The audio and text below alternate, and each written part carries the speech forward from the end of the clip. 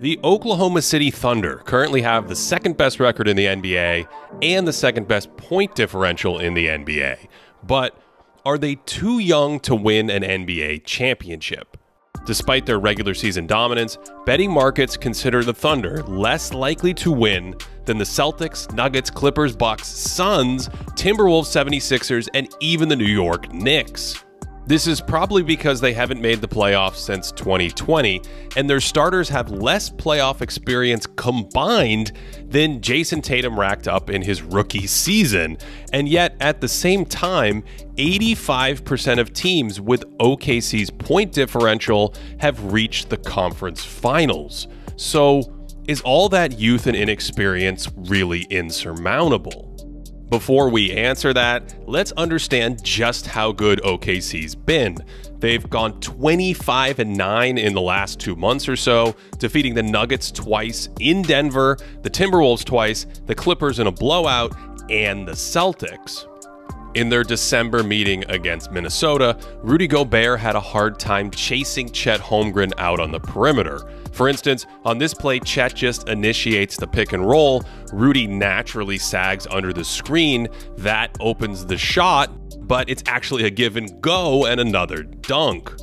So the Wolves went to a zone in the second half to keep Rudy closer to the basket. But the whole problem is that Chet's a 40% three-point shooter right now. So on back-to-back possessions, the Thunder just went to a little flare screen. Gobert wants to stay home, and that stretches the zone too thin. In a recent video for the NBA, we talked about how OKC uses flare screens in transition to help spring Gilgeous-Alexander in isolation. And here it is against the Timberwolves' Twin Towers, where Chet's threat to drive scrambles up the defense for a second, opening Jalen Williams, who's shooting 45% from three. And this is a really well-coached team. Josh Giddey's a weak shooter, so defenses will leave him to help on Shea, but then he just cuts into the space himself. And this works with Chet too. He has a ton of room to attack his man here. Mike Conley realizes that and slides down to help. So again, Giddey just back cuts him, and that's an easy pass and score. The next time they met in January, the Wolves put Gobert on Giddey so he could roam off him and clog the paint. And this downgraded OKC's shot quality because Gobert could at least help on penetrators around the hoop and sometimes take away Giddey's cuts on plays like this, or he could bother his shot on some of those attempts around the basket. This is the theory of how teams might defend SGA and the Thunder in the postseason, shrinking the floor like we've seen in prior playoff matchups and daring Giddey to shoot a bunch of low percentage threes. But then the Thunder can swap in another 40% three-point shooter like Isaiah Joe, and suddenly an opposing center has nowhere to hide against 5 shooters. And you can see Ivica Zubac struggling to stay with a guard deep into this possession. A minute later, Zubac is trying to avoid coming out onto Holmgren, so Paul George takes him instead but blows a tire, and then Chet can attack and make plays himself. So there are playmakers everywhere. On this trip, they bring Zoo into pick and roll. Chet's gravity freaks out both defenders, and now it's J-Dub's turn for some no-look dime dropping. Williams is a great second star because he can initiate the offense in the half court. He can also push the pace when needed in transition and create that way. That's ridiculous. And so on one hand, he's sort of an alternate point guard when needed, but he can also just create his own offense and make difficult shots himself. Against the Knicks, he completely took over the game in the fourth quarter with his shot making, and he actually leads the Thunder in fourth quarter scoring, ranking 12th in the NBA in points per fourth on a scorching 68% true shooting. And because he's such a good outside shooter, he can play off the ball and finish what other players started, or he can just use his length and slippery penetration to attack the rim himself. He's versatile on the other end too, because he can guard someone like Anthony Edwards in isolation. That was called a foul, but it's an incredible block for my money. And he can also guard a bigger body like Karl Anthony Towns.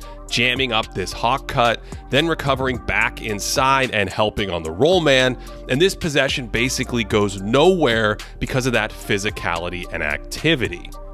Even though he's 22, he reads the game like a veteran, spotting this lob and getting up to steal it, and because he's so long, you'll see vertical plays like this, switching off Towns onto Gobert and defending the lob like a big man. Regardless of age, these are championship-level defensive plays. Michael Jordaning this block from behind before snapping off a perfect outlet to a streaking Joe. And OKC forces more turnovers than any other team in the league, so part of their success is turning defense into offense after a stop. The Thunder have the third most efficient offense in the NBA after a stop, so the outcome is a league-leading 20 points per game off turnovers. And they play small around Holmgren, but they make up for it with their agility and a ton of speed. And that speed means they can get out in transition and punish slower teams like this.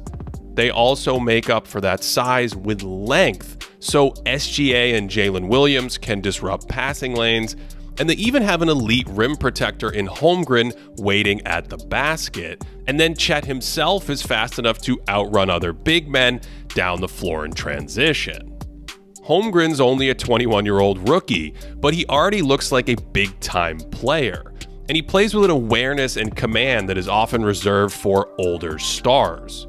Look at his patience here on this play, staying down against Kawhi Leonard only to recover and block Zubats. And on other plays, you'll see Sage-like awareness, switching onto Gobert in the post, and then spotting the breakdown early to slam on the breaks, and then incredible verticality to stop Ant at the rim.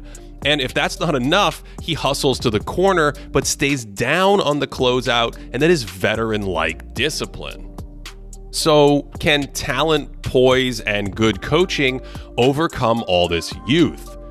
Last year's Nuggets were one of the youngest title winners of the three-point era, with an average age of 27.5 on February 1st of the season. When the Warriors broke through in 2015, they were just under 27, with 3 starters under 25. The Thunder's average age is just over 24, with a whopping 6 rotation players under the age of 25. They'd likely pass the 77 Trailblazers as the youngest NBA champ in league history, back when future MVP Bill Walton led a team with 5 rotation guys who were also under 25.